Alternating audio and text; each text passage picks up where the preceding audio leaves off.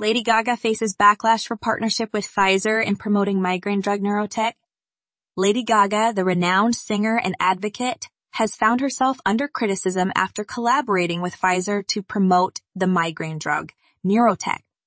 The paid partnership between the pop star and the pharmaceutical giant sparked a harsh response from fans who deemed the ad as cringeworthy and accused Gaga of prioritizing financial gain over authenticity. Fans took to social media to express their disappointment, questioning the transformation they perceived in Gaga's values. One commenter wrote, "What the hell happened to you? You used to not care about money this way and stood for something else. I remember you saying, I effing hate money back in 2009. The outcry continued, with fans expressing disbelief that Gaga would endorse a pharmaceutical product considering her previous statements and image.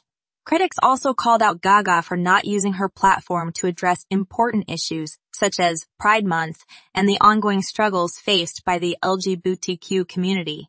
Fans were disappointed that while Gaga had time to promote sponsored content, she remained silent on matters concerning the community she had previously championed. The backlash intensified when Gaga shared her pharmaceutical sponsorship on Instagram, accompanied by a photo of herself performing with the Neurotech logo in the corner. She shared her personal experience with migraines and expressed gratitude for discovering Neurotech, claiming that the partnership was a way of standing together with others who suffer from migraines.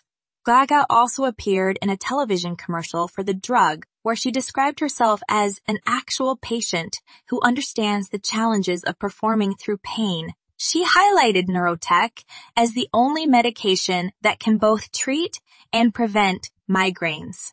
While the negative response to the ad was widespread, some fans came to Gaga's defense, acknowledging her own battles with chronic pain and illnesses.